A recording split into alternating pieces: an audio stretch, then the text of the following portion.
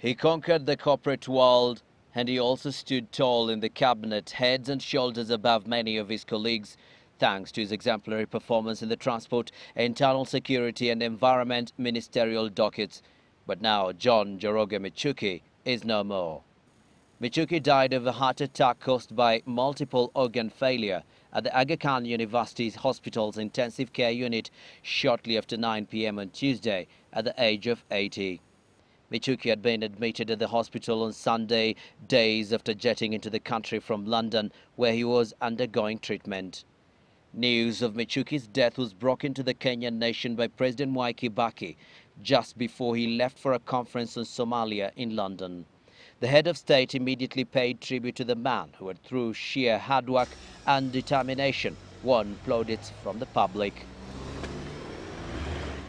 The president sent his condolences to Michuki's family and described the late minister as a focused public servant, determined businessman and issue-oriented politician. At the Lee Funeral Home, where his body now lies, family, friends and colleagues of the late Michuki gathered soon after hearing the news. Acting head of civil service Francis Kibaki, who served under Michuki as internal security PS, was one of the first to arrive. Give the family time to get their peace. Former First Lady Mama Ngina Kenyatta joined the Michuki family, including his widow Josephine, to condole with the bereaved.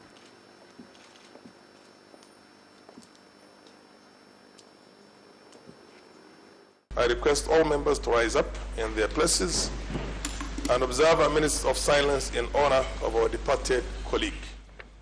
As the country woke up to the sad news, so did the legislative arm of the government, where Michuki represented Kangema constituency in Murang'a County. MPs stood for a minute of silence to honor the Kangema legislator, who has been a people's representative in the House for nearly 3 decades. And the road leading to the quiet Ridgeways neighborhood where Michuki lived became busier by the hour as Kenyans from all walks of life trooped to his residence. As the Michuki family grieved behind closed doors, Kenya too mourned the loss of one of its most effective and decisive leaders.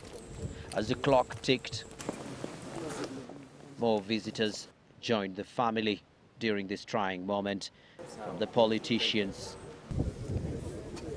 like Vice President Kalonzo Musyoka and a host of other leaders, not to mention key captains of industry and the Kenyan commercial sector, including Royal Media Services Chairman Dr. S.K. Macharia, who has been a close family friend of the Michukis, to diplomats as well.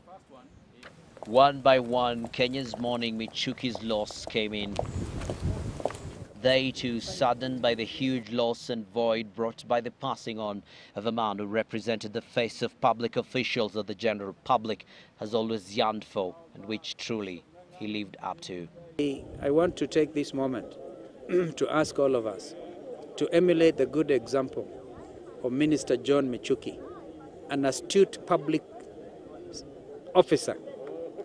When it comes to ethics, when it comes to ability to articulate issues, he was a cabinet minister, and the government will make sure any expense that is there or anything that needs to be done will be done.